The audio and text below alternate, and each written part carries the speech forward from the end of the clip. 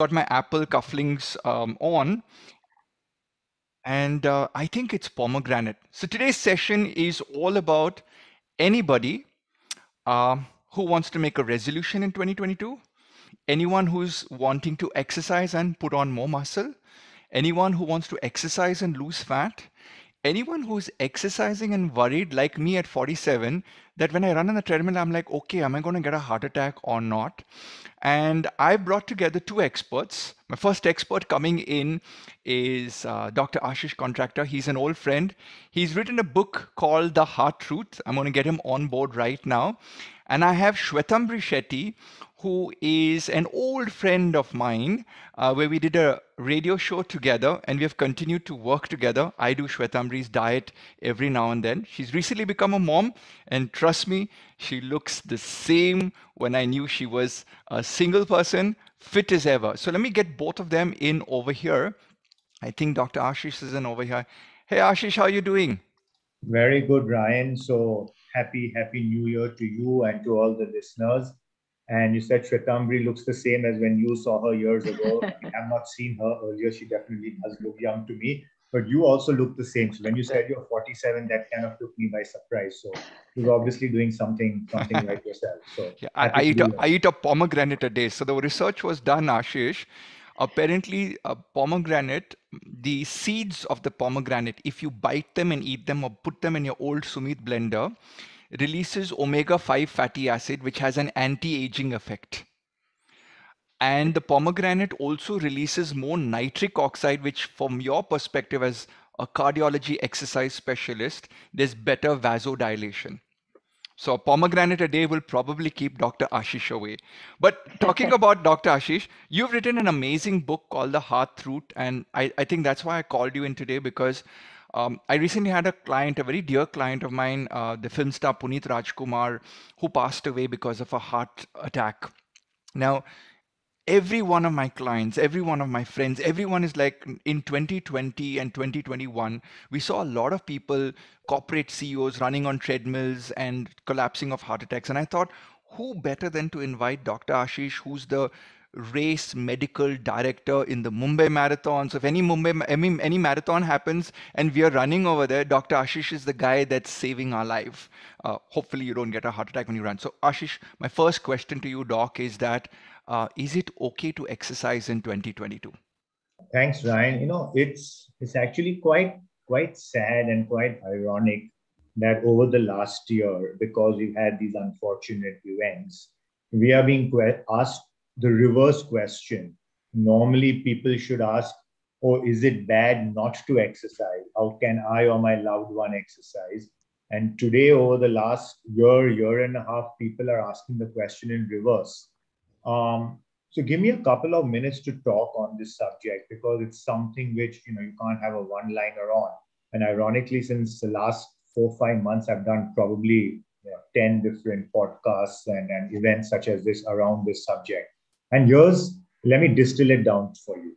Exercise is absolutely fabulous. If we could put all the benefits of exercise into a pill, it would probably be the best-selling pill ever. Okay, apart from your heart, stroke, cancer, pretty much every chronic disease known to man, exercise reduces your risk of getting it.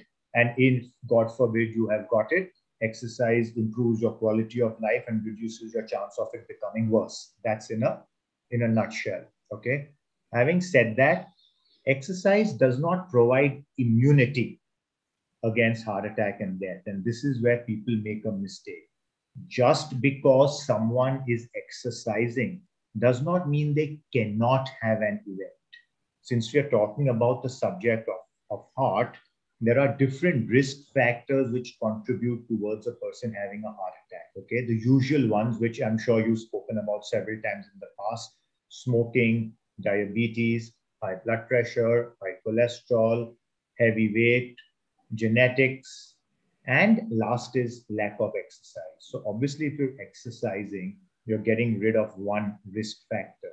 But doesn't mean that you cannot have. Now, all these people who unfortunately died young, I cannot comment on what their risk factors were because I do not know it. But I just want to say that just because you're fit does not mean you have immunity. You have protection, but not immunity. And that's what people need to understand. One final point, when people who are very well known have an event, it also makes disproportionate news in the headline. When people are Yes. exercising and they have an event, it makes disproportionate news. You rarely read in the newspaper somebody sitting at home watching TV has a heart attack, doesn't make the news. But if the person was in a gym or outdoor exercising, it does make the news. So So, so, exercise is beneficial. so Doc, you used a very important point, and I want to ask the maximum number of questions before I let you go. I know you're very busy at the Yeah. hospital. You said immunity doesn't confirm immunity. So Ryan Fernando wants to work out in 2022. Doc, I want immunity. What are the things that I should test for? Or can I come and visit you at HN Reliance Hospital? And can you get me running on a treadmill? What do I need to do in 2022? So, you're most welcome to visit. You've been threatening to do that for the last 5 years, but you haven't yet done it. But so here's the point. I think to start with, every adult should know some very basic numbers. Okay, you must know your height and weight. I know I'm stating the obvious, but there are so many people who don't. You must know at least once a year your blood pressure, your cholesterol, your sugar. These are all simple things which can be done with one simple, inexpensive blood test and somebody measuring your blood pressure. The problem is these are all silent issues. All these three big ones, blood pressure, cholesterol, and sugar. If your numbers are way high, you won't know it until you measure it. So if you ask a room full of people, do you have high cholesterol? Very few people may put their hand up. But then if you ask them how many of you have actually measured it in the last 1 year, again, very few people will put their hand up. So you can't assume you've got good cholesterol or sugar or blood pressure until you measure it. So this is the minimum testing you need to do once a year. Now, if any of these numbers come high, then yes, you need to test further.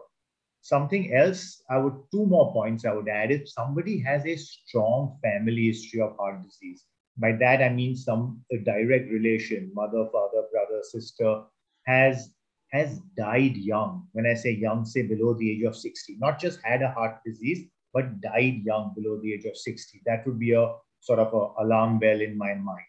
So speak to your doctor. He or she may want you to do further tests.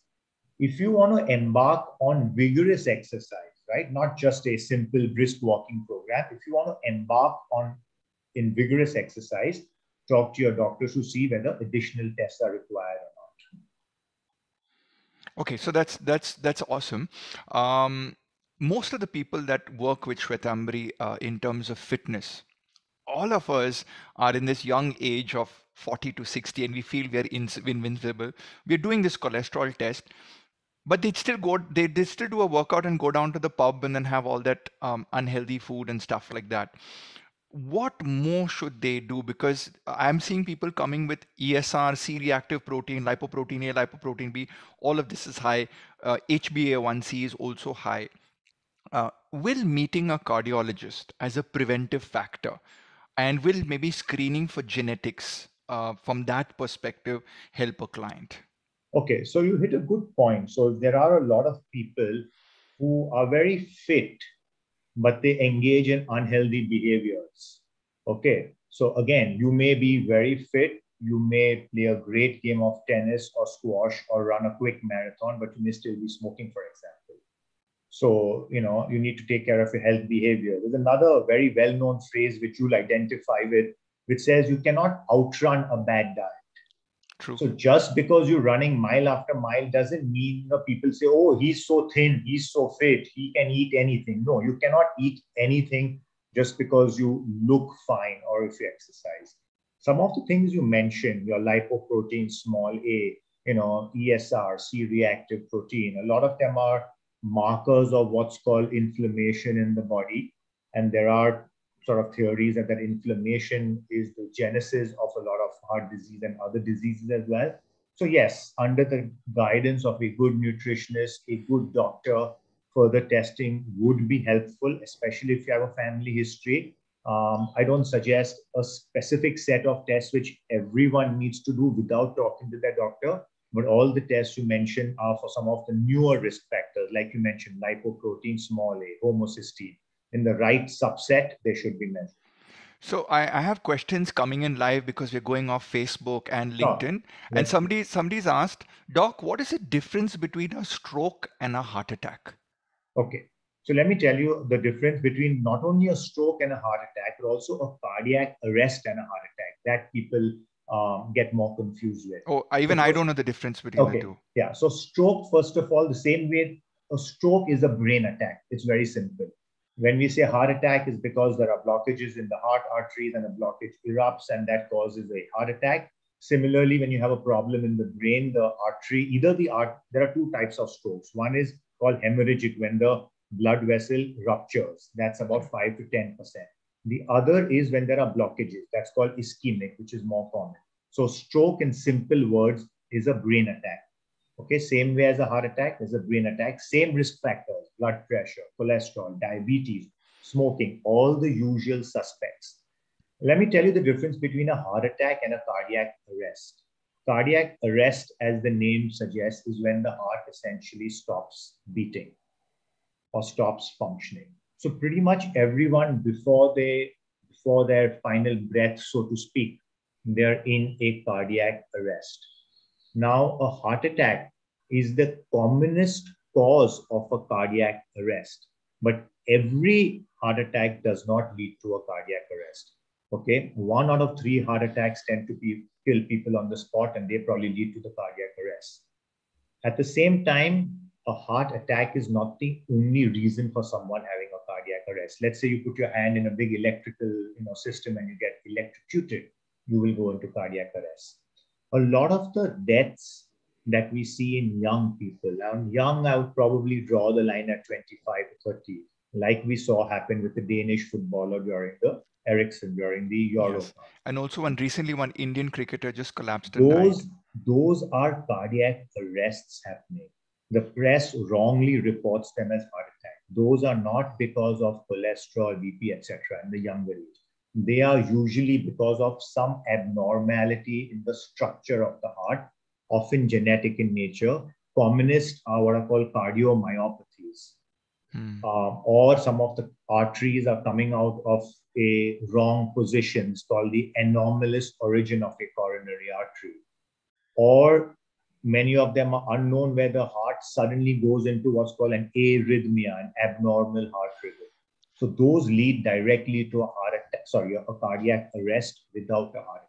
Okay, so that's the So difference. Doc, if somebody has, like you said, no, a family member or something, or maybe they've done a genetic test and they figure out that they have the cardiomyopathy gene or the atrial fibrillation gene, Yes. or these things that are being identified in today's world, when they come and meet you, what is it that you are looking for in such people? And then what is the advice that you're giving them in terms of, I think the biggest factor today is fear, because we have all of this knowledge to test, but then I think people bring upon the disease upon them by just manifesting a negative event. So Yeah. how do you comfort people? True. How do you guide So, people? in most of, let's first talk about the standard, if I may use the word standard heart disease, which is the blockage, the stuff that we most talk about, so technically called coronary artery disease. That always benefits with exercise. How much exercise at the right time is, of course, what we discuss with the client or with the patient.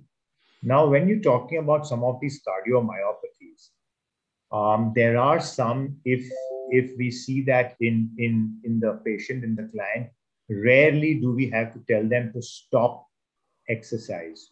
We often need to tell them that they will have to stop competitive exercise at the highest level if they've got these cardiomyopathies.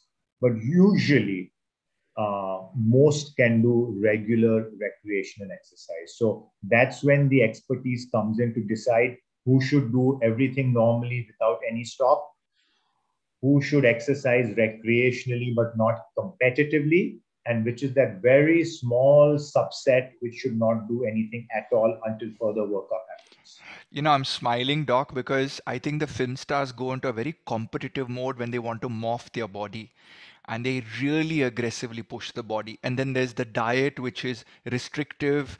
And then you have various trainers or people giving advice: don't drink water, cut out on sodium so that your skin looks better for the movie shoot. And I think this influences the rest of the population. So the point I think that I should rephrase is that check with a doctor on the intensity that you should work out at, competitive or recreational fitness.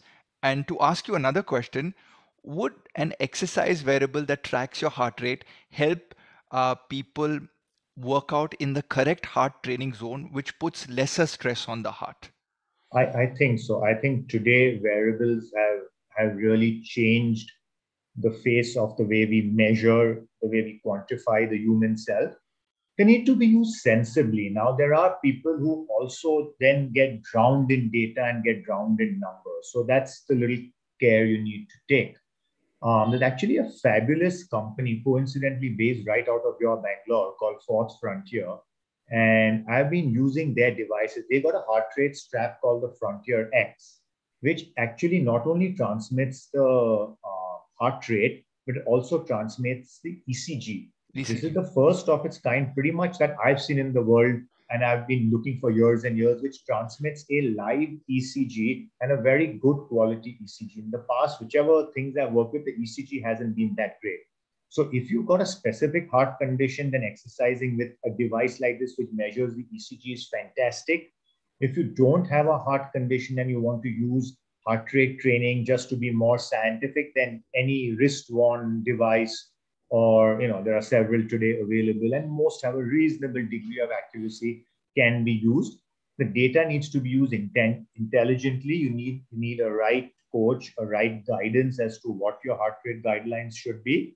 And you got to also just make sure that you don't get drowned in data. Often people get drowned in data and they forget the actual thing, which is go out and do something. Something. Wait for that perfect workout, the perfect diet, and in between they don't do anything. So that is a problem. Speaking of not doing anything, I got one or two more questions before I let you go. I know you have a Yes. busy day. No, take your time. What prompted you to write this book, The Hard Truth? And I'm going to put the link up for people to buy, because when I Sure. read that book, it gave me an eye opener, because I did my genetic testing and I've got like 60% of the Indians, according to the Gene Lab, 60% of the Indians have the predisposition to heart disease.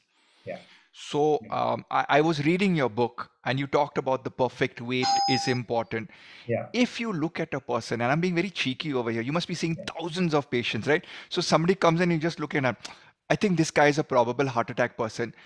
Are looks deceiving? Like you see a fat man with a visceral fat belly. What's your experience from an eye perspective to catch a person? Or you're at a party, I invite you to my next year's newer party, and we have 500 people over there, and Aashish Contractor goes, heart attack, no heart attack, heart attack, no heart attack. Is it possible that way? Okay, so you're asking two separate questions. I'll answer them one after the other. In terms of, can you judge a book by its cover? In my practice, I've learned that you can often be wrong. Okay. We normally go by this thing that thin is fit and fat is unfit, which is not true. Of course, if you took a room of 100 people and you divided them by BMI, usually the ones who have the healthy BMI will, as a group, be healthier than the ones who have an unhealthy BMI. But there's a huge variation within that range. I have found that there are a lot of people who are overweight. I'm not talking about completely obese, say BMI 25 to 30, in that zone, but who exercise regularly. They're metabolically fit, their sugars, their cholesterol, all their numbers are in great order. It's just that they're carrying a few extra kilos. They're trying their best. They're even maybe eating healthy, but you know what? They're still walking around with some weight. And then there are people who look very thin, but just because they're thin doesn't mean that their numbers are perfectly in order. So I may not know just by looking at them, but by maybe observing them for half an hour and looking at their plate, I might get a little more inkling. But I've been horribly wrong several times, so I don't even want to go there. Shwetambari, do you have any questions for doctor?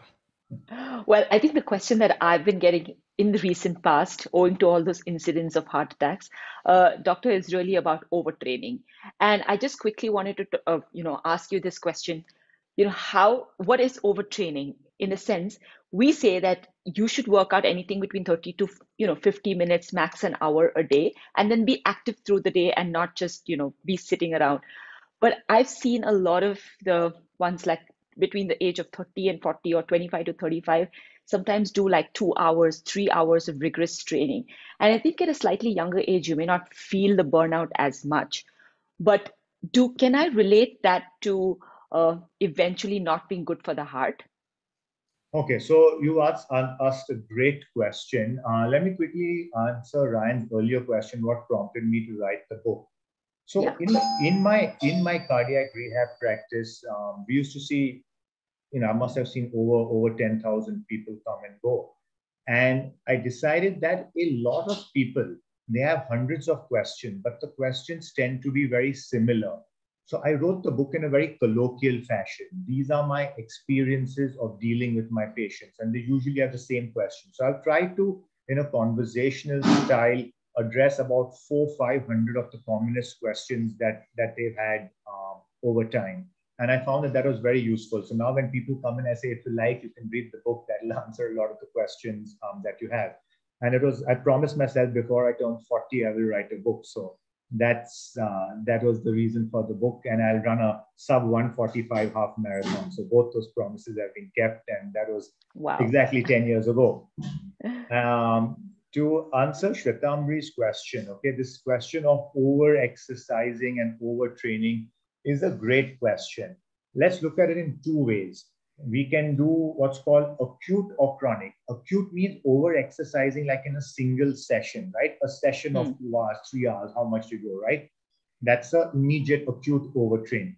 The second is chronic. Chronic meaning over months, over years, someone who's running 100 kilometers plus week after week for many years. Someone who trains in the gym 2 hours a day for week after week, year after year. So if someone builds themselves up sensibly, right, starting with the very standard 30 to 60 minutes moderate intensity exercise 4-5 days a week, and you keep building up. Rule of thumb is not doing more than 10% increment over your previous week. If you do that over time, a person, the human body, is capable of great achievement. Okay, I used to once growing up think that, oh my God, 42 kilometers is impossible. For the last now 7 years, I've been doing one full marathon every year. But the human body can build it up. So that isn't a problem. But if I wake up, a lot of people are the weekend warriors. They're not doing much. And then suddenly on a Sunday, they decide, today we'll go and ride for 4 hours. Today we will, run for 2 hours. That is a problem. Okay. So when you push yourself, so overtraining is pushing an unprepared body for the task at hand. That's very important. There are two people. Somebody may run 1.5 hours, and that may be overtraining because that person's never run more than half an hour before in their life. Or someone may run 4 hours, but they've been doing between 3 and 3.5 hours for the last 6 months. So for that person, that 4-hour run wasn't overtraining to the position they had built themselves up with. But the guy who ran 1.5 hours, who's used to half an hour, is overtraining. Why? The guy who ran 45 minutes when he's never run before is overtraining.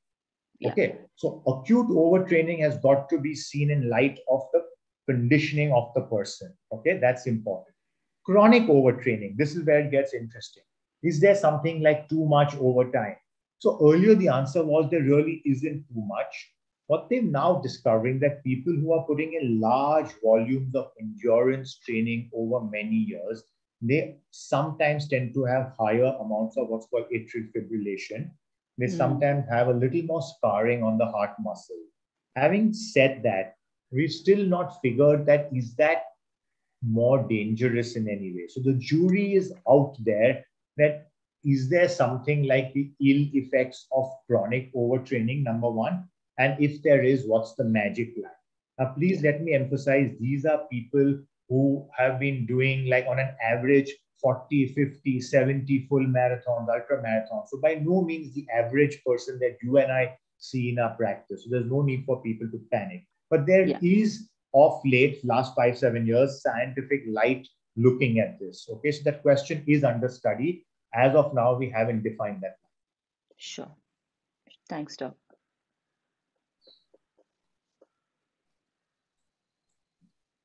You're on mute, Ryan. Sorry. There's a question from a person watching us, Mr. Patel, asking with relationship to triglycerides. even after a safe diet, no outside food, and exercise, still my triglycerides, visceral fat levels often shoot up. What may be the reason?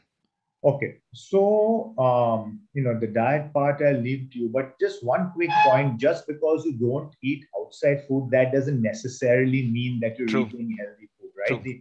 The average Indian diet, especially the vegetarian diet, tends to be very high in carbohydrate.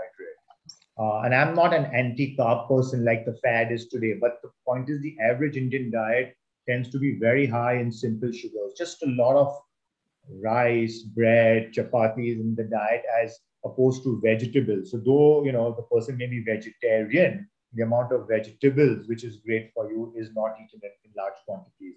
In my experience, Indians tend to have high triglycerides and low HDL, along with that visceral fat. It's that classic insulin resistance syndrome, metabolic syndrome, syndrome X, which I'm sure you're very familiar with. Um, I have found that reducing the simple carbohydrates, simple sugars in the diet definitely helps. Exercise helps reducing visceral fat and triglycerides. So I think if you're consistent over time, you will definitely get benefits in reducing triglycerides with a little bit of weight loss, regular, not just exercise, as Shwetambari said, also including physical activity as part of your daily life. Okay. There are people who go to the gym 1 hour a day and spend 23 hours being inactive. So that's also not good. So being physically active, exercising, reducing simple sugars in the diet, all of these will go towards reducing triglycerides and visceral fat as well. Wonderful. Doc, I think we have taken more than time that you have No, taken. You're no. required back at the hospital. Thank you Thanks. for Thanks. joining us today and a million, Wonderful. million thanks. Wonderful. Happy New Year. Bye, Shwetambari. New We'll Year. Thank you, talk to you doctor. sometime later. Bye bye. Thank you, Thank you. Doc. Thank you. Bye. So, Shway, we had Dr. Aashish Contractor, and I guess if I've never run a marathon and he's run a marathon, and he was saying if somebody suddenly decides to run a marathon, never run in their life, that's me. That's me, Ryan Fernando. I run on my treadmill. I do 11 or 12 on the treadmill for 30 seconds, and then I walk for about 20 minutes, and then I sprint again. But today's session is all about the people who we have to convince Shway to dance. You are a dance instructor. You are a physical fitness trainer. You are a CrossFit athlete. If somebody came up to you, Shway, and asked you, where do I start? Or they start and everyone makes this New Year's resolution and they fail within 20-25 days. What would be your advice? Start big and push your body, because I see this happen in the gym.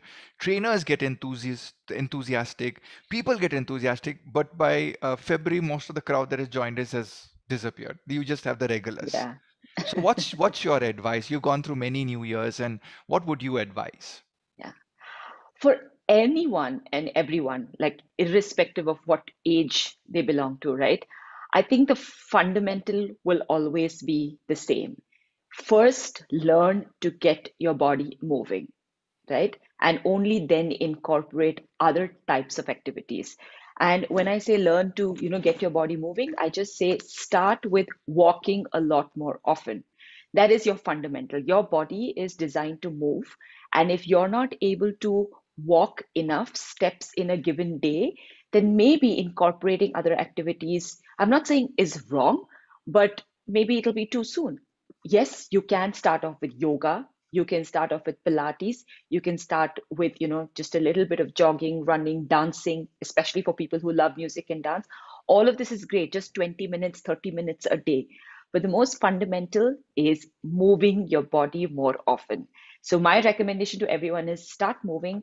If you are doing 2,500 steps a day because you have a sedentary lifestyle, you're working a lot of hours sitting in front of the laptop, step it up to maybe 3,500. Start slow, or maybe 5,000. And then slowly over weeks, you'll see you're able to push it to 6,000, 7,000, right? Start with that. But otherwise, apart from moving and walking, my go-to is always 20 to 30 minutes of activity, and choose your favorite activity. That's a second important thing. When you choose your favorite activity, you will be consistent. And then when you're consistent, after like a month or so, you will see results. And when you see results, you're excited to continue that journey. And then that 20, 30 minutes will become 40 minutes, 50 minutes. You end up spending a lot more time. And I have a lot of these examples, people who detest exercising, we convince them to just do 15 minutes a day, not asking even a minute more, right? And today, this group of people who started with 15 minutes do like 45, 50 minutes and literally change their body composition, become leaner, stronger, far lower fat percentage, so on and so forth. So pick an activity that you love doing, and it can be absolutely anything. It can be a sport, right? I do not say that sport and exercises are two similar things, but both let you move, right? Even sports is fun. A lot of us love sports, and we don't do too much sports because we don't have time.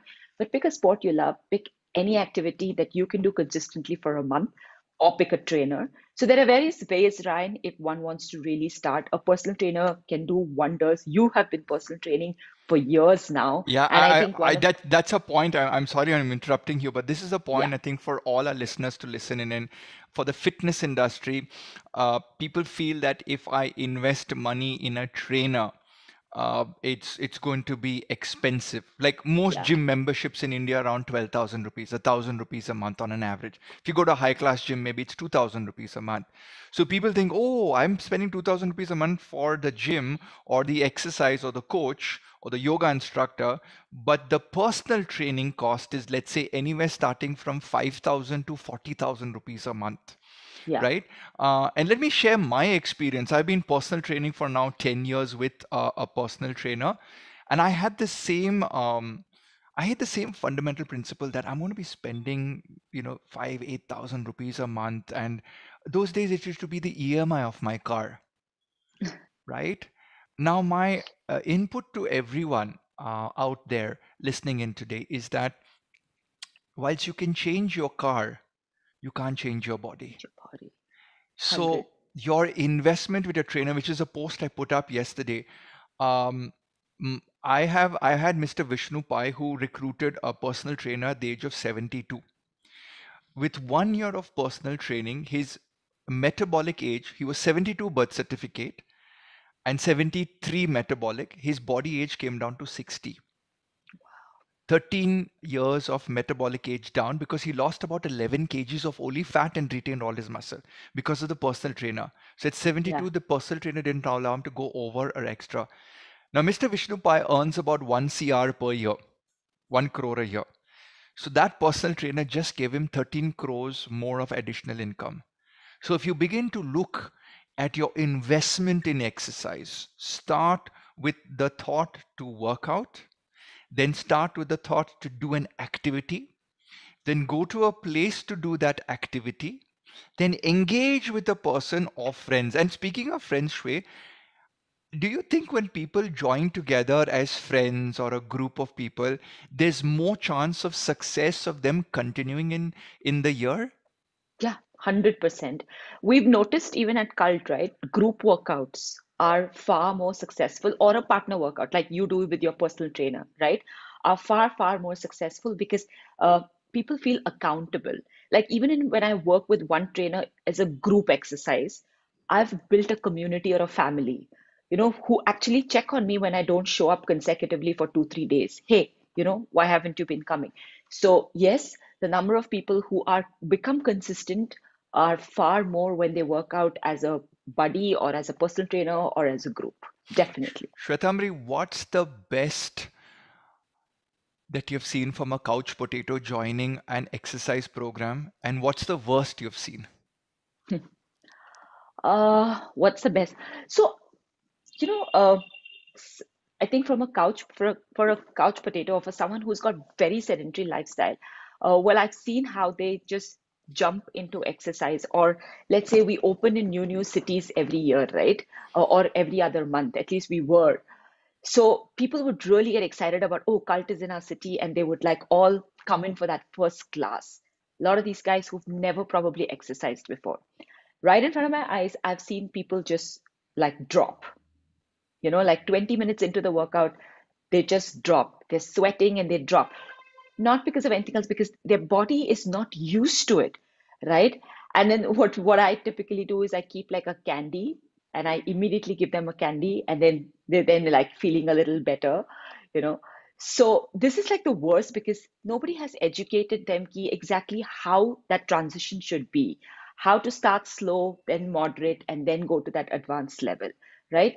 But people normally who start off with like, listen to the trainer, do shorter duration of workouts, and probably, like I Do said, again, do do personal do you training. get this statement?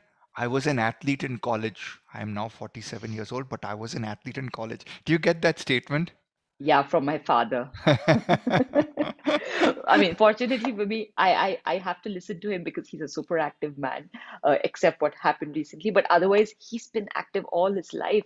And the only reason he's able to survive his diabetes, that stent in his heart, and all of that is because of his activity. Every day, 2 hours of consistent, walking and basic exercise. Never a day, not even a Sunday. He believes in not waking up in the morning and doing it. So, yeah, once an athlete, always an athlete, I guess. But we kind of lose those years because we're also caught up with life and profession.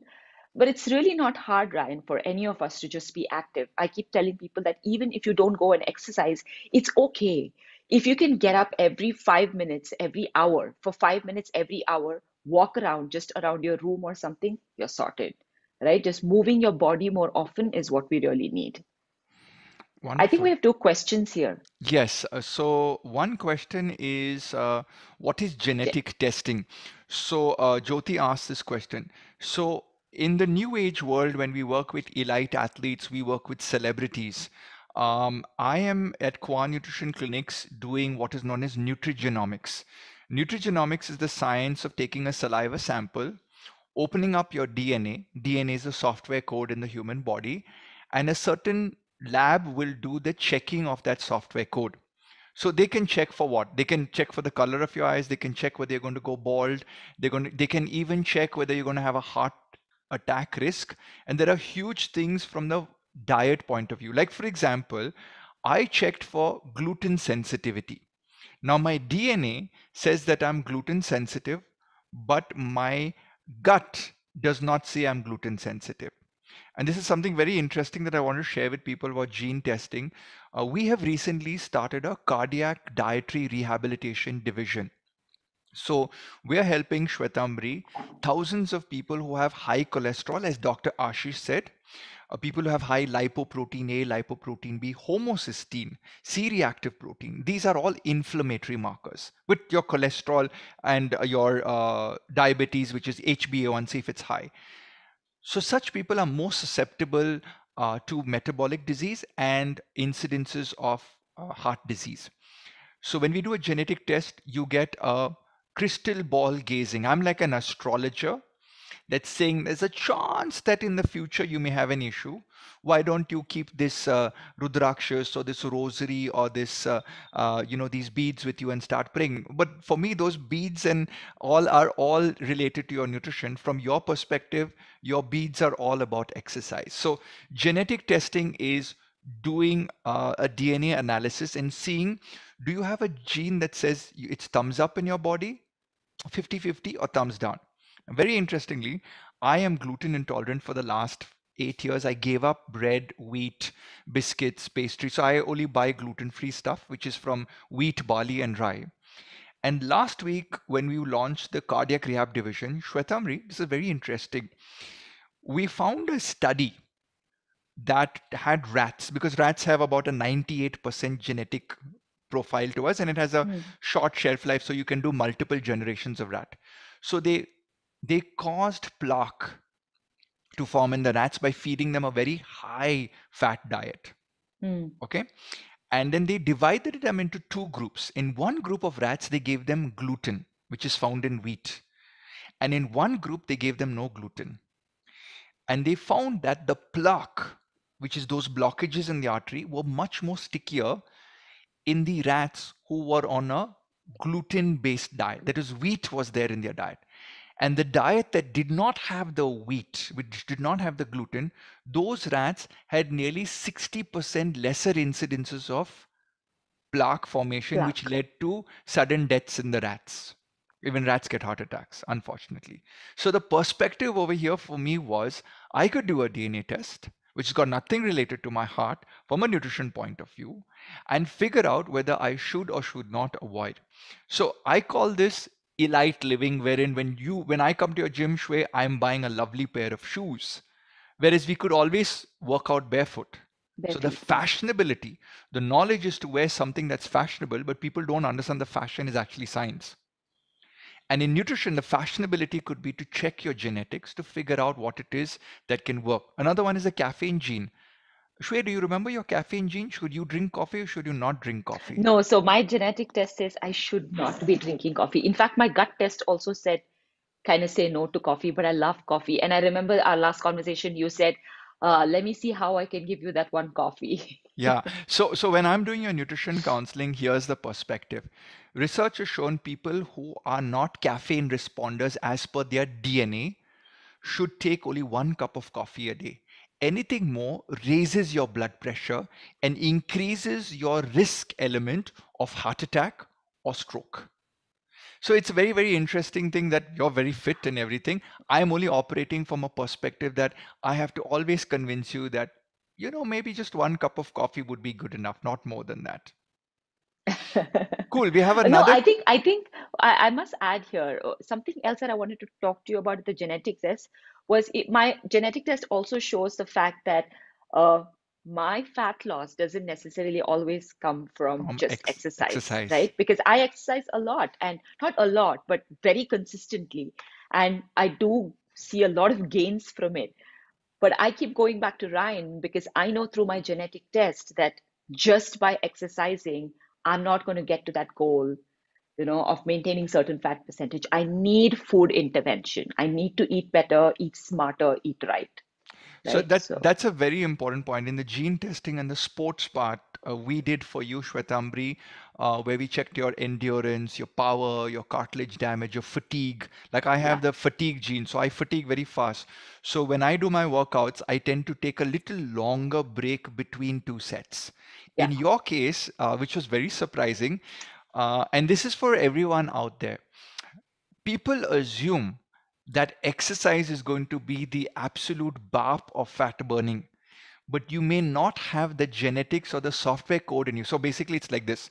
Shwetambari doesn't have a pen drive in her that she can connect, which says, okay, Mr. Exercise, start burning all the fat. yeah. That DNA is missing. So she has to do constant physical work.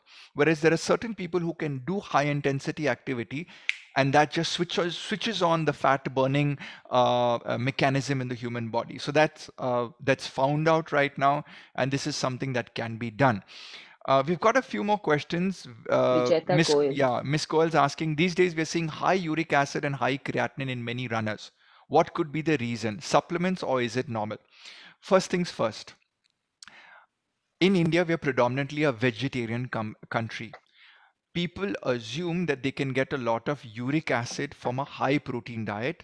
And when vegetarians decide to take up exercise, they decide to eat more amount of dals, which inadvertently may increase your uric acid. So either the vegetarian dals may increase your uric acid, number one. I've seen people who are pure vegetarians increase their milk and uric acid levels go up. Number two, vegetarians assume they're vegetarians, but you are actually non-vegetarian when you're an exercise person. How? You cannibalize your own muscle. There's anabolism and there's catabolism. Anabolism is to build muscle.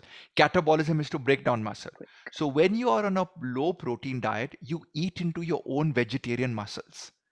So when you break down your muscles, my assumption is that your uric acid, which is a byproduct of the purine's metabolism, that's a breakdown of DNA of animal protein, and animal protein includes your own muscle, as well as the creatine that is stored in your muscle, and that could be why it's going up. I don't believe it's supplements. Well, sometimes, yes, people tend to douse with more supplements. It's not the right element to go forward. And then Joshi asked in the same breath, even after eating 2.2 kgs of protein and doing regular weight training, I'm still Yeah. losing muscle mass along with fat. Maybe you have a gene like I have, which is Shwetambari knows me to be working out really crazy and heavy, and I have no big muscles to show for it. Certain of us do not have the gene which is responsible for building muscle. And I learned this wherein in I think in Spain or Italy they began to remove this muscle, they remove this gene from the cows, that when they remove the gene, it caused an overgrowth of muscle. So some of us have a genetic predisposition to be leaner, thinner, and no matter how much of protein, guys, I get all the free protein in the world. I call up Fast Enough will send me a truckload of protein. I used to work for Body Fuels. I used to work for Amway. I had all the free protein available in the world. I should look like Arnold Schwarzenegger and say I'll be back, but it's not protein that builds muscle. It is the stimulus of weight training. It is the stimulus of weight training and the correct diet. So, Joshi, if you're not getting results, then maybe just putting protein into your body might be a wrong thing, because you might be setting Yeah. yourself up for more protein from a heart attack perspective by increasing your inflammatory markers. So there's a lot we're doing from the microbiome, which is your gut testing. And when you put the wrong foods in, they create a lot of inflammatory markers which go into your blood, and then your C-reactive protein goes up, and you increase the C-reactive or the inflammatory markers start beating up cholesterol. So cholesterol gets more stickier. Sugar starts increasing because you want to eat more and more, because even protein causes an insulin spike. Yes. So Shwetambari, I don't know if I told you this, Yeah. but I had put a continuous glucose monitoring device on my hand last month. And Yeah. I was shocked to find out something like a cup of rice put my sugar really high up Spike. there. So maybe Joshi, you want to check out a continuous glucose monitoring device and see, how you want to go forward. I also want to quickly add for Sarvesh Joshi Ryan that in his training, he can probably change the way his weight training is being done, right? He can probably look at, more hypertrophy model. He can, look at doing certain type, like don't do very lightweight training or don't do extremely heavy. Do in between, but for like 8 to 12 reps. So maybe he can change the way his weight training is being done to achieve certain, maybe get his muscle mass to a better number. That can also make a huge difference. Anik is asking, and I think Shwetambari, this is for you. I follow low intensity exercises, brisk walking Yes. and strength training to reduce my fat, but I feel I need to add more variety to it as it gets boring. Which exercises would you recommend for fat loss? Yeah. Fab. So it seems like you like brisk walking, right? So I would say continue that, because that's something that's worked very well for me. Doing about 10, 12, 15,000 steps a day is like the best way to get a lot of fat loss. I'm not sure if you enjoy dance-based workout, but dance fitness personally has not only worked for me, but for a lot of my clients, it has worked very well for fat loss. Boxing has worked extremely well. And these are all the cardio kind of exercises I'm talking about, is great for fat loss. And then there is running. All of these are great for fat loss. But I would say mix it up with light weights, right? If you don't want to, since I read that you're doing low intensity, even with weights, picking up lighter weights, you can do low intensity exercises, very basic stuff, focus on your squats and lunges and some core workout just with your weights. Just adding a little bit of resistance training can contribute a lot towards fat loss. So just alternate your cardio and strength days. Keep it low intensity, not a problem. You have your brisk walking taking care of the big chunk of the fat there. But yeah, mix it up, do different things. I keep mixing it up, the whole week, different types of exercises, conditioning and strength training. It's fun and you get the desired results. How often should we have a cheat day? Once a week or once a month? How many calories can we have on a cheat day? Vaibhav, this is a brilliant question, and I think mathematically it's very difficult as a nutritionist to have my personal supremacy on a diet. Even when I give a nutrition plan, the calories are subject to a plus or minus 20%. Because of the way the food is grown, because of your katori at home, the way the methodology of preparation. Whilst I might tell you to make a certain type of vegetable sabzi, your servant decides to put 4 tablespoons of oil in that sabzi. So the calorie content does always change. So what I feel, Vaibhav, is that a cheat meal is based more from a psychological perspective rather than a physiological perspective. So over the years, I've found this mantra that works very well. I personally love having a bit of chocolate or I personally love having a Coke every now and then, which is the aerated beverage. So like you might find me at a leading restaurant with uh, a cup of aerated beverage. I actually just take a little bit, 100 ml. Now, what's my logic over here? I know that the cheat meal is psychological, so I portion control the cheat meal. I try and do it frequently. But the rest of my meals, I'm very, very focused on Monday to Friday or Saturday. The breakfast, lunch, dinner, whatever I'm doing, I'm very specific and I keep the consistency on my workout or movement to know that I'm not consuming more than I'm actually requiring. And this is food for thought. And Shwetambari, I'm actually going to be working on something which I'll invite you on board later with, which is I want to build the world's first BMI carbon footprint, making you feel guilty scale. Think about it. The heavier you are on this planet, the more your carbon footprint. So forget about heart Yeah. attack. Forget about everything else. If you're a warrior, I predict in this 2022 that there will be shortly a day where you will step onto the weighing scale at the airport along with your baggage. And Yeah. then Vistara will not tell me, Mr. Fernando, you are overweight. I'll be looking at my baggage. I'll be looking at myself. And I'm saying, did you check the guy behind me? He's like 200 kgs with his baggage combined. So, very, very important. A cheat meal is psychological. It's not physiological. So, people think they will let go for one cheat meal. There's no physical activity on that Saturday or Sunday. So, Vaibhav, if I were you, I would do camping. I would do my CrossFit. I would do my dancing at the nightclub, and just burn a whole lot of calories and keep the portion small in the cheat meal. He asked another question to you, Yeah. Shwetambari, which is it okay for obese people to run? If yes, is running on the treadmill advised every day or alternate days? Yeah. Absolutely. I think obese people should start with walking, move to brisk walking, easy jog, and then go into like a little more faster running. Treadmills can be used, outdoor running also can be done. There is honestly no problem using treadmills. I would just say that, for someone who's obese and is sedentary and they'll have some sort of joint pain and all of that, that'll happen irrespective whether they're running on the treadmill or running outside on the road, which is why I'm saying start slow. But yes, it'll be great if they can start, jogs and walks and brisk walks and running. It's a fabulous way. It's easy, it's simple, not dependent on anything, and good to start losing that extra fat in the body. Shwetamri, I work with a lot of orthopedic surgeons. My pop-in-law is an orthopedic surgeon, and you get to listen to the physios, the knee experts, ACL reconstruction. Yeah, When a person runs, the knee impacts at 4.5 times its body weight.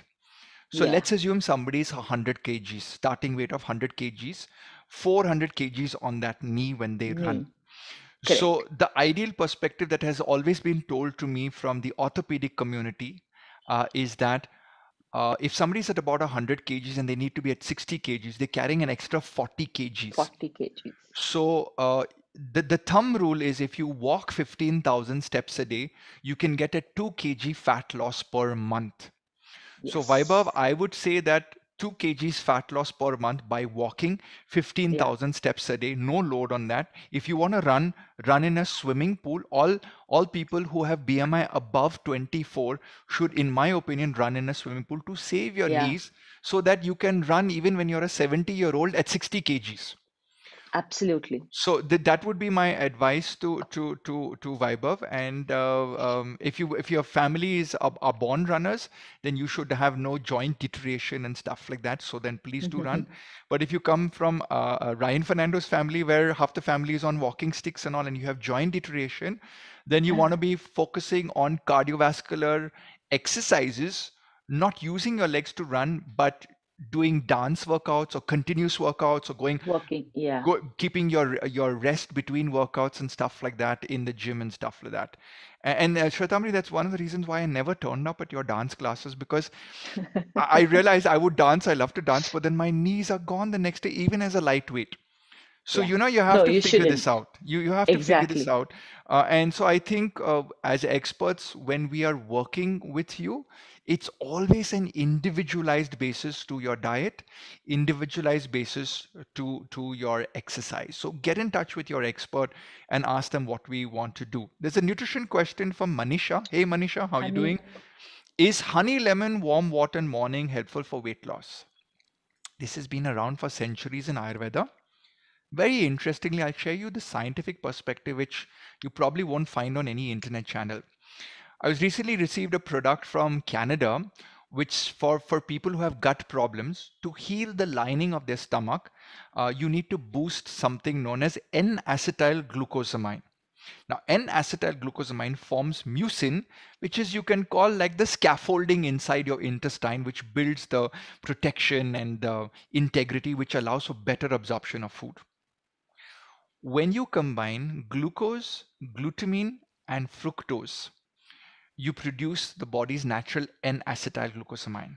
When you take lemon and you take honey and warm water, you're providing a certain raw material early morning. So, Manisha, what I would recommend to you, find an amino acid called glutamine, put about 3 grams of it in your honey and lemon water and take it early morning because it heals your gut lining. And when you heal your gut lining, metabolism absorption gets better. You don't need to eat trashy food, and your body gives you feedback that you're absorbing better. So even when you eat a crappy meal which is high calorie, the body kind of stops you. But when your gut is ravaged or damaged, the feedback signal of satiety to the brain is shortened. So there's a lot of wisdom, ancient wisdom. And for everyone who's listened in this far, here's a tip. The pharmacy industry doesn't tell you how to reduce cholesterol minus drugs. For all of you who have higher cholesterol but are not yet on statins, please take a statin if your doctor has advised it, because it saves your life. In fact, when my clients come to me, I say, do not remove your statins. Continue with your statins till we get it low down enough for your doctor to give permission to remove it. But what's a natural way to drop down cholesterol? 5 grams of organic amla powder every morning. Take a teaspoon, toss it into your mouth, have a glass of water. 5 almonds, and if you can have an apple a day and 2 tablespoons of oats a day, you do these 4 things. Amla, you have the apple, Apple. you have the almonds, 5 Oats. almonds, and you have 2 tablespoons of oats a day. This will reduce your bad cholesterol, which is the LDL, and boost your HDL. I significantly have seen it happen. I've given away a celebrity QUA Nutrition Clinic secret. My dietitian company, so why are you giving away all the secrets? Nobody will come to us for a diet plan. But I do genuinely believe that everyone listening in, my first car was a second hand 1000, right? And as we move through life, we upgrade our vehicles. As you move through life, you'll upgrade your diet, you'll upgrade your workout. So I'm saying to you, you cannot change this body of yours. It's not replaceable. I can't make Ryan Fernando Skoda to Ryan Fernando Mercedes to Ryan Fernando Rolls Royce. I can only make Ryan Fernando be as best as possible in terms of diet and exercise. So these are small, small things that you can start doing. Be aware. And Shwetambari, I know you've been my client for so long, but if I come home today and have dinner with you, will there be organic tomatoes in your house? I just bring my vegetables from a farm, that's all. Okay, good. So we are hoping that this farm is organic. So Shwe, Yeah. furthering to your counsel, let's imagine you're in my counseling room today. The reason I want organic is because it reduces the pesticide and chemical and Yeah, insecticide load on my liver and kidney. exactly. That could be another reason people are getting morbidly obese. Another tip, and I think the e-commerce apps are going to hate us for this, your Zomato and Swiggy are the devil in disguise for not looking great. I repeat, Zomato and Swiggy are the devil in disguise for not making you look and feel great. I'll tell you why. Last night, I wanted to eat a high protein meal.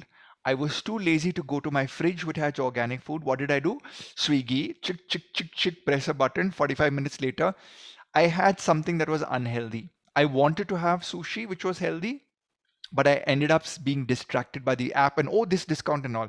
So I think in 2022, those of you who are on the borderline of I'm fed up of my life. I want to change my life. I want to do something.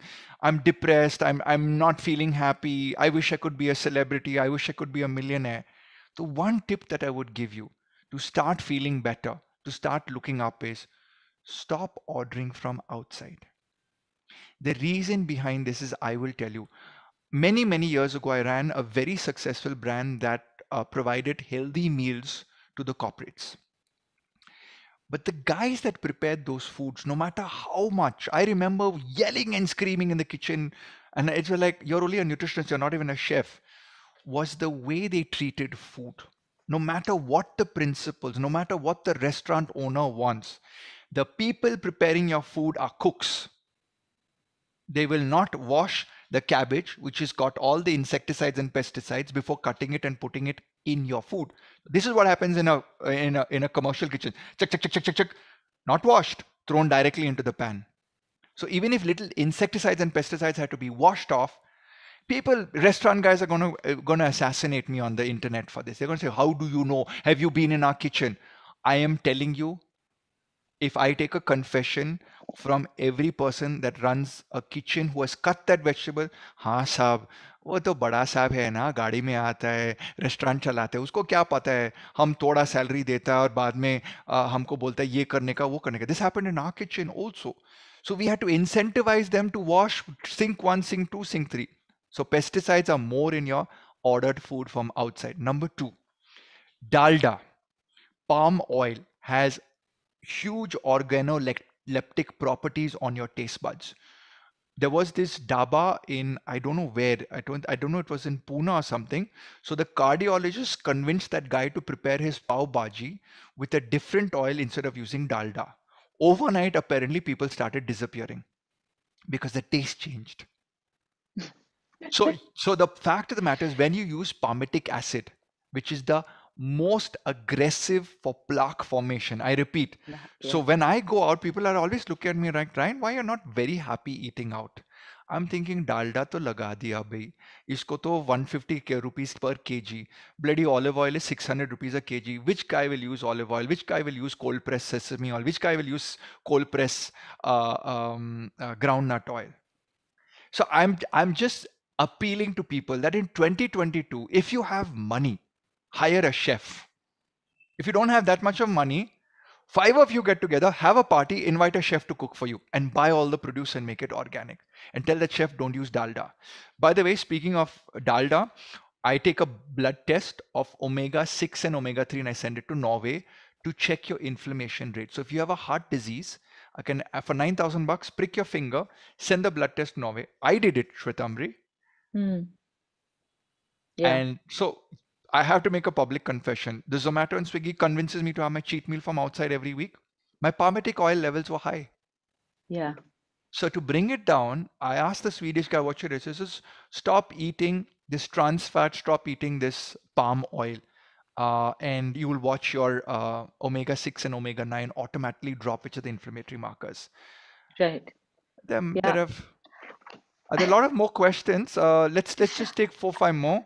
I'm just finding any exercise questions. Yeah, there is one on Poonam asking, does cardio make you lose muscle? So very quickly, Poonam, yes, that's the answer. But you need cardio. You can't do without cardio, right? I'll give you my own example. I did cardio for a living, right? That was my profession, teaching a lot of dance, fitness, and etc. So when I didn't combine it with strength training, I ended up hurting myself because of extreme muscle loss. And now, over the last many years, since I've incorporated a lot of strength training and alternated well with cardio, I have zero injuries, zero aches and pains, and etc. And I have good fat loss, decent muscle gain, and all of that. So if you're doing only cardio, yes, you'll lose a good amount of fat, but after losing that fat, it will start eating into your muscle. So you need a combination of cardio and weights, right? Yeah. Then there is a question again from Urvashi. You want me to read it for you? Started strength training. I find it very difficult to consume proteins in every meal. I tried whey and I got UTI. Can vegetarian protein be included with animal protein? Wow. You know Mm. what? Before I take this question, Shwetambari, I know you have a busy schedule. I want to ask you, what are you doing for the New Year's in terms of cult fit before I let you go? I'm going to take all of these questions offline with everybody, but Yeah. I heard something about a belly burn. Oh, yeah, it sounds quite corny, like belly burn. Okay, very quickly again. So this is a program that's going to start. It's a 4 week workout program with me. The program is called Belly Burn. Season one was last year. Season two starts day after tomorrow, which is Monday. We wanted to start, the new Where do year, I the where new do I month, find it? Where do I Google up for it? everything online. You just have to download the CultFit app, and the workout is there on the Cult So app. it's a And CULTFIT app, Cult Fit yes, app. Okay. CultFit app. Yeah, CultFit app. And also we have a 1 month free trial period for everybody to use who's never used the app before. So most probably this entire program can probably be used by people for free. It's a 4 week program, and guess what? It's not just about working out Monday to Friday, with me. You also have recoveries planned on Saturday, which is a proper recovery workout, and no fat burn can happen without eating right. So we have a meal plan, which is obviously designed by Ryan, Fernando, and QUA, right? So it's a combination of a workout, again, body weight, optional dumbbells. I've given options for dumbbells as well. It's a 45-minute workout every day. You can choose any time you want, right? It's not like I'm doing it on Zoom or anything. 5 a.m. all the way up until like 10:30, 11 p.m. It's available for you to consume. And the meal plan, which is with Ryan, is also there, and it's on the app. So you just have to download it and follow it through for the entire 4 weeks. There's also these challenges where 15,000 steps a day for intermediate advanced athletes. For beginners, it's just about 6 to 8,000 steps a day, and it's for all beginners, intermediate, advanced, because we've scaled it down, scaled it up based on what your intensity is, if you're starting out, restarting, all of that. And in Belly Burn 1, just very quickly, Ryan, we've seen great successes. We had over 10,000 people doing it, and we saw huge success rate in terms of inch loss. And that's what we look at. We don't ask people to really step on the weighing scale. We say, take a measuring tape and tell me the difference. Are your old clothes fitting you better? Are your clothes fitting you better? Stuff like that. So we've seen huge success. Of course, I think 4 weeks consistently working out, eating right, anybody will see success. So yeah, if you feel like working out with me, we start Monday. So, Shway, this is awesome. I think every year we start off with something new and we get 10,000 people. Let's hope this year that you get 1 million people. And I wish you all the best. I'll be seeing you in your next diet session at my clinic. Your Yes, nutrition boss. plan is almost getting ready. So, Shwetambari said in December itself, you know what, I need to get started in the new year. I don't think she needs a nutrition plan from an aesthetic point of view, which is why most of you were like, can I lose this fat or can I get these love handles off? Shwetambari is an elite athlete. Her perspective is, how do I get anti-aging? How do I get more out of my workout? How do I get better energy during the day? So nutrition perspective is not only fat burning from the belly area, which is for most people a big chunk of your thought process, but I would say look beyond that. You're going to live Yeah, on this planet for 10, 20, 30, 40, 50, 60 years, 70 years, maybe if you're a youngster watching this video. You can't replace your vehicle. You can only take it to the right servicing garage. One of those servicing garages is CultFit, where Shwetambari practices, or any exercise place that you love. And the yeah, other garage where you can take it for maintenance is the nutritionist, who can help you eat scientifically instead of you eating out of love and culture from your parents. Shwetambari, I won't yes, hold you back. I've got a lot of nutrition questions. I'm going to take that. I know your yeah. I know your little guy must be somewhere around there My and little needs girl. little girl needs you over there, and it's a No, Saturday, but I anything just can want to happen. say, I want to tell everyone who's listening and watching that um, exercise and nutrition go hand in hand. There is no way you can separate the two. Even for someone like me, I know for a fact that I've got decent metabolism. When I eat a slice of cake, I know it's not just getting stored, some of it is actually burning away, right? I know that I have that confidence.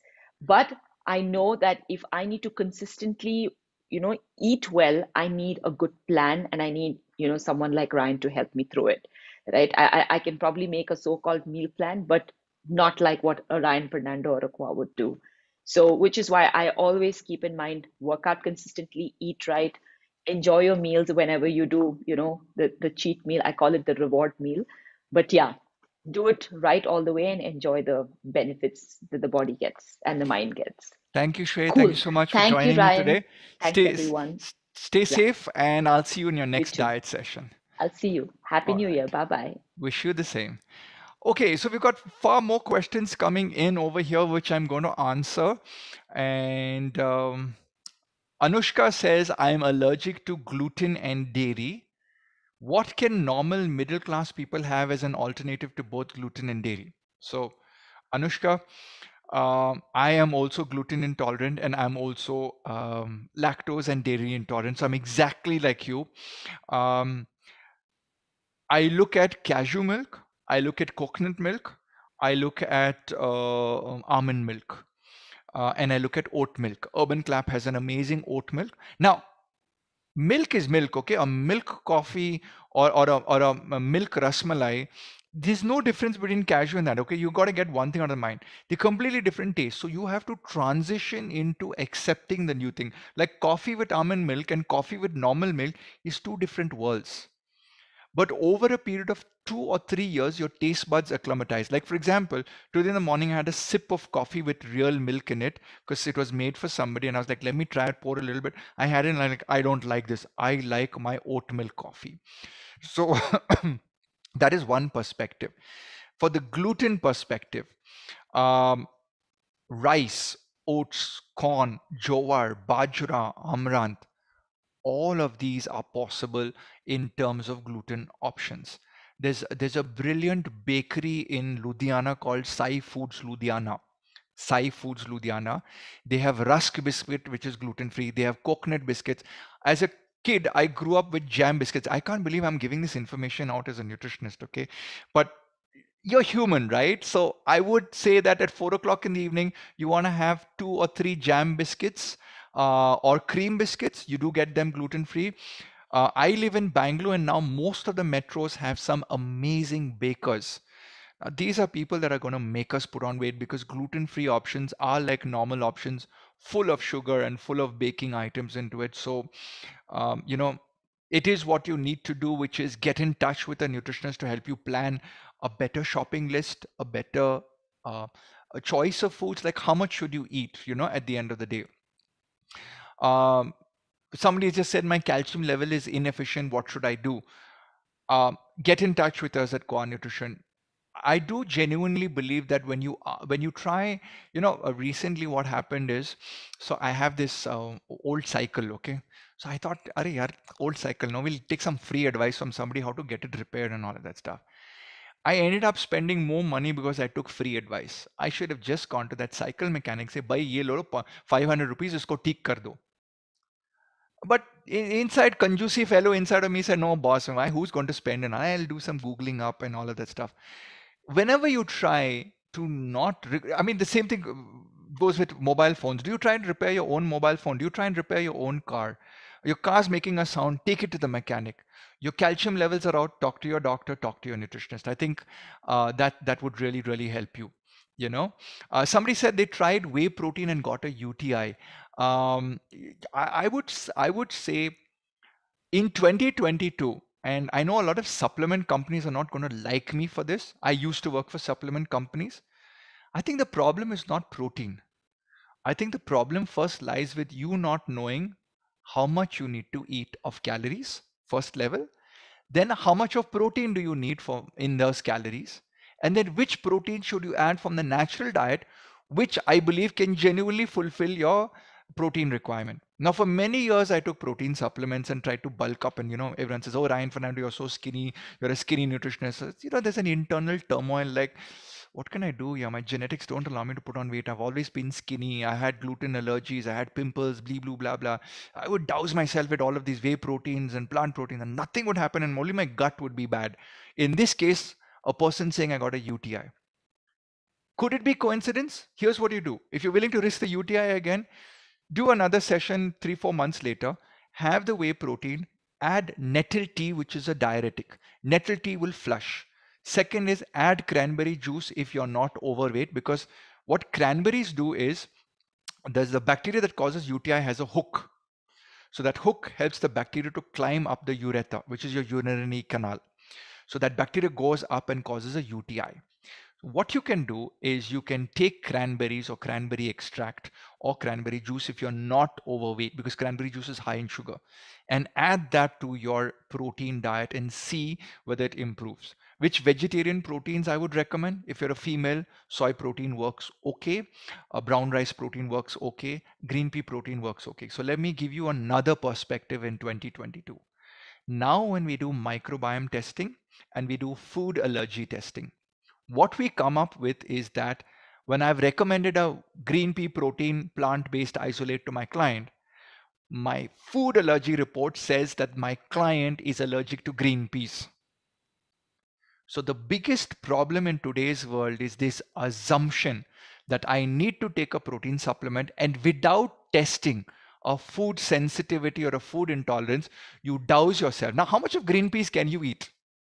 You can eat a cup of green peas, but one scoop of green pea protein isolate technically is equivalent to nearly 6 or 7 cups of green peas. Who eats that sort of quantity? So imagine the hypoallergic, the allergic status that you're putting into your body.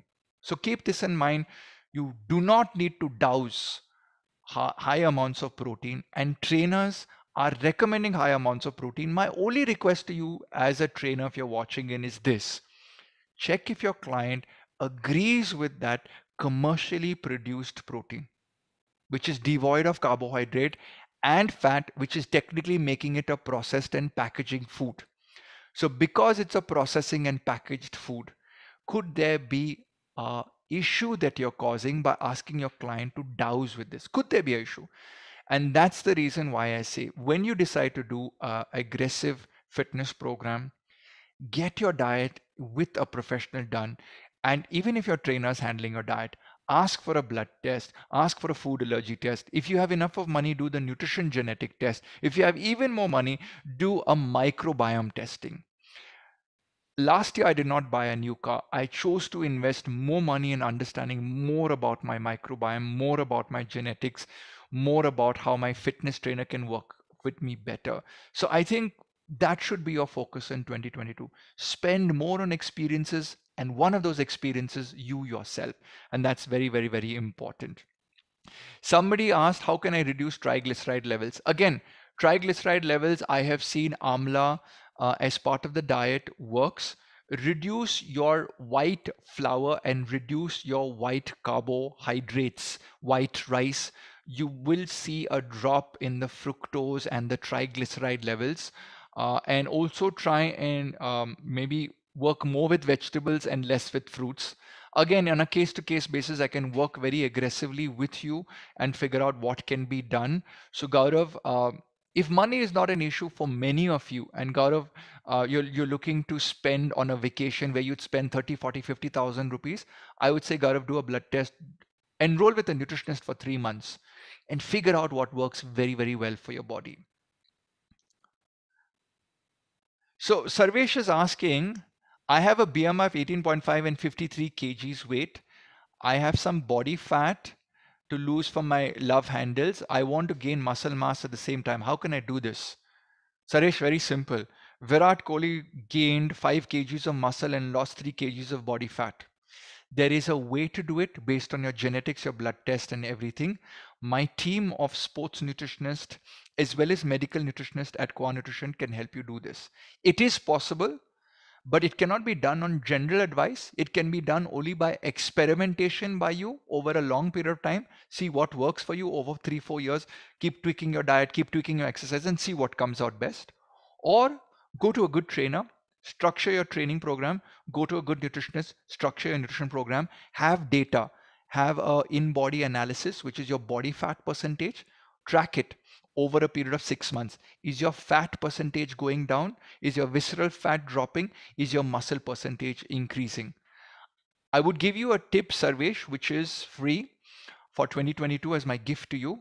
If you're not allergic to cinnamon, dalchini, start adding quarter teaspoon of cinnamon morning, afternoon, evening. If you don't get acidity and you don't get mouth sores or any issues of acidity, then cinnamon is known to improve in fat burning in certain individuals who have a response to what is called as cinnamonaldehyde, which kind of mimics an insulin booster.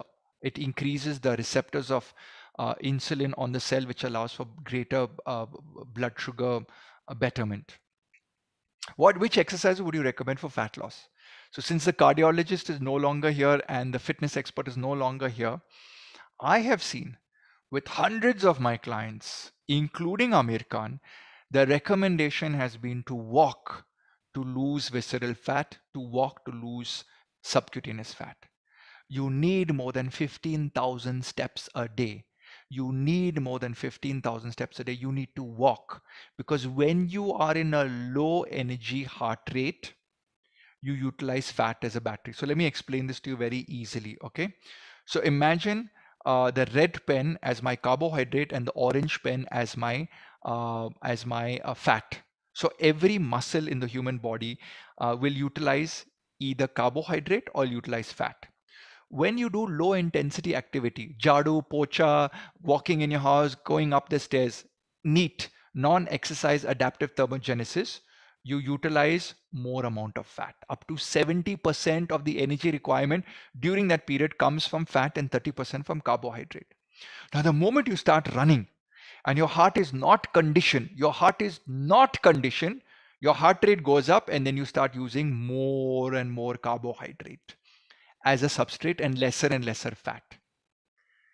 So the secret to fat burning is slow intensity for your heart, but longer duration to recruit the fat burning battery. And this is the essential secret, in addition to monitoring your diet. So very, very important. If you want to do a nutrition plan with me, you can do it at the QUA Nutrition Clinics.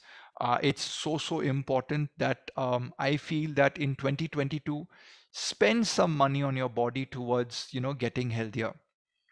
Suji asked, should I avoid gluten content when I have a thyroid?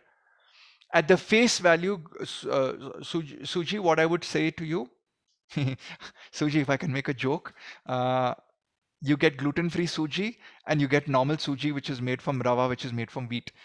Traditionally, suji in India was always in South India made with rice, and that's why people didn't have problem. I think a lot of suji that is made today is made with gluten-based wheat because maida is cheaper. My information is, if you do a gene test and you're gluten sensitive, you have the DNA in you, then I would advise you to go off gluten, but also look at TSH, thyroid stimulating hormone, requires 10 nutrients for its functioning. TSH is released from the pituitary, which goes and acts on your thyroid, T3, T4. But people immediately say, oh, TSH is not working, let's take a medicine. So you go directly over here. Instead, I'm saying, what are those 10 nutrients for your TSH to work well? My wife, when I married her, had thyroid for the longest period. Today, she takes not a single medication for her thyroid. Gluten-free, and those 10 micronutrients, of which vitamin D, vitamin B12, vitamin C, chromium, selenium, magnesium, zinc, and an amino acid which I'm forgetting right now, but there are 10 micronutrients that are highly required for your thyroid TSH functioning. And I think our nutrition is lacking, and that's why it goes bad. Anushka is saying, I try to eat clean most of the times, but then I'm not able to achieve my flawless skin goals, though I have good genetics. I have omega-3 and vitamin C and water. So when Anushka Sharma, the film star, came to me, the whole perspective was, I need filters of testing. Blood test, food intolerance test, genetic test, microbiome test. Put all of these filters. Figure out what are the foods you cannot eat. The moment you start moving those foods out. So Anushka, if you see, I have had adult acne all my life. So I've got poked up skin. As a teenager, if somebody met me and told me, Ryan, you are gluten sensitive, I would have been like, okay, let's try it. But in 1996, when I was in medical college and had pimples, nobody told me about it. But in 2011, when I did the gene testing, it came back, hey, Mr. Goan Fernando, you are not supposed to eat gluten. I stopped it and I never had adult acne for 20 days of stopping gluten. And I'm like, whoa, I have all my skin drying up, my pimples are disappearing. And I went on to a 6 month gluten free and I didn't have a pimple. And my wife's birthday was on the 27th, and I ate gluten cake that came for her. I popped in a gluten enzyme tablet, but I got a sty on my eye, if you can see over here. I never get styes, never. I used to get it when I was taking gluten, and I was like, ah, it's the gluten in the cake. Maybe it's the milk. I ate a lot of Christmas chocolates. So, skin, if I take my skin and I fold it on the inside, it becomes my throat, my stomach, my intestines, it becomes everything. So what kujili damage is happening out there comes up on your skin. So if you want to glow, you got to change your diet. I would suggest Anushka, do the correct diagnostics, figure out the kujili molecules, get them out of your life, and then put in the molecules that are doing very well for you. You've written omega-3. I've had one client once in my life, when we gave her omega-3, she got worse skin. Omega-3 is brilliant. Omega-3 is really, really brilliant for good health. But go figure, not all foods fit for the same person in the same tenacity or same action. And that's why I formed QUA Nutrition. QUA in Latin means incapacity. So figure out what foods you can put into it. Novak Djokovic says, I'm gluten intolerant. So thanks for the joke, whoever put it over there. I have been watching Novak, and I've got all his books since 2011, and I would shout from the treetops to all the sports people, including Sushil Kumar, who won 2 Olympic medals with me. Okay, beta, do not take gluten in your diet if you want to win an Olympic medal. I'm going to be working in 2022 with PV Sindhu. I'm going to try and convince her not to have gluten in her diet for better athletic performance. I'm writing a book next year on why wheat, why we should not eat it. Even if you're not gluten sensitive, there's enough proof in the pudding, which is a simple thing all of you could do. For 20 days, don't eat any wheat-based product. Check your resting heart rate. 20 days, don't eat any gluten in your diet. If your resting heart rate comes down, gluten is a culprit in life. Try that as an experiment if you have the patience and time. Which are the best cooking oils to be used in a home? Hey, there is no best cooking oil to use in your home. It is bio-individual. In my house, there are 2 bottles of oil which has a man picture and a woman picture. My wife is from the east coast of India. I'm from the west coast of India. Completely genetic different profiles in terms of coconut oil works for me, mustard oil works for her, olive oil works for her, olive oil doesn't work for me. So you got to figure it out from a genetic perspective. Is SoyFit soya milk really good for a 10-year-old who competes? Neha, if your kid is a boy, I would not give soya milk more than twice a week. I'd have to work with my dietitian for your kid in terms of what could be the other dietary natural alternatives. And if your child is a girl, then soya milk is okay. But these commercial companies, I'm not too happy with the amount of sugar that they put into it. So what I would do is I would go more with like tempeh, which is fermented soya, which tastes and feels like paneer, and make natural dishes like that, or make like a cottage cheese rasmalai, but the rasmalai is replaced with the tempeh and it comes out really nicely. Just replace paneer with the tempeh, and you could make a sweet dish for your kid to get more protein. Is Amway plant protein good? I used to work for Amway many years ago in the past life. I don't believe any company is creating a bad product.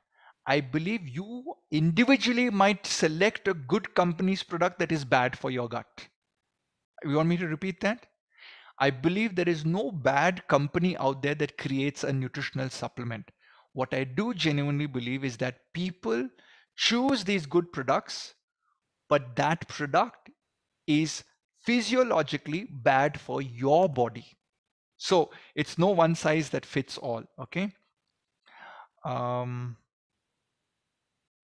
says, I've had quite a bit of success with the QUA program. Thank you, Ryan. You're most welcome, Nandini. And thank you for stating that on a public forum. Every day I get up in the morning asking myself, should I be a celebrity nutritionist? Should I teach 50 of my dietitians at QUA Nutrition? The reason I do what I do is because one Ryan can serve about 200 clients a year. I want to serve 200 million people in India. Right now, we're only 50 dietitians. The way to go forward is for everyone who watches our videos, who enrolls in a core nutrition program, to become brand ambassadors, to convince people to discover their own qua. Qua in Latin means incapacity. Discover your own capacity for exercise. Discover your capacity for thinking. Discover your capacity for sleeping. Discover your capacity for nutrition, what to eat, when to eat, how much to eat. Somebody asked me about intermittent fasting. Is it good? It's individual. Intermittent fasting works very badly for me. It gives me acidity. My wife has got the most amazing results with intermittent fasting in the last 3 years, as have many of my sports clients when they went into the lockdown. All right, we've gone really, really long today. It's been a 1.5 hour session. I would like to thank my team at QUA Nutrition for a great job in 2021. For you coming in over here, Rashmi, Anubhav, and Mridul, thank you so much for helping me out on this live. To the rest of my dietitians who are listening in, thank you for being the healers in this country. I don't know if people know this, but I consider dietitians as angels who are put on this planet to change the way you eat. Whilst you will have a devil and you will have an angel on your shoulder, you should eat that cake. You should not eat that cake. You should eat that cake. You should not eat that cake. Well, it's not two cakes, it's two personalities inside of you. By going in for nutritional counseling sessions and just talking to a person one on one, you will change your behavior. Have you ever remembered in school when your teacher took you aside and said, Ryan, you're not studying hard enough. If you studied harder and did not look at all the girls, you would be a much more smarter student. I got that advice. I didn't listen to much of it. Maybe if that teacher had persevered a little bit more, I wouldn't be looking at the girls so much and studied a little harder. You get the point? So I want you to enroll with my nutritionist, with my dietitians, because after school, you're not accountable to anybody. Think about it. After 22 years of age, are you accountable to anybody? You have your own salary, you do everything. Yeah, once you get married, you're accountable to your spouse, your better half. Mostly husbands are accountable to their wives. I don't think it's vice versa. Women are the home ministers, finance ministers, they control everything. If you're a guy who's controlling everything, please give me the secrets of what you need to do. But jokes apart, we don't report into anyone.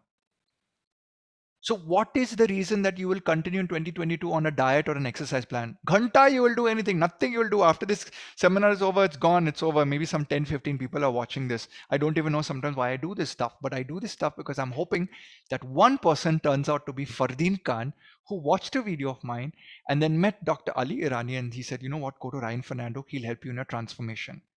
I am waiting for you guys to see his transformation when his movie launches next year.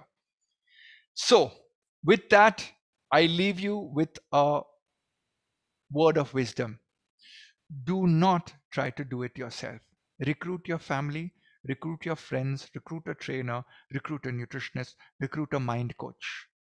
That's what you need to do in 2022. You're born with only one vehicle, that's yourself. You can upgrade it, you can't change it. Get on the bandwagon, upgrade it in 2022. God bless you and have a great year ahead. All my wishes to everyone out there. And thank you so much for being a fan.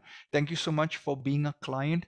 Thank you so much for being a person on my team. God bless you and may God keep you safe in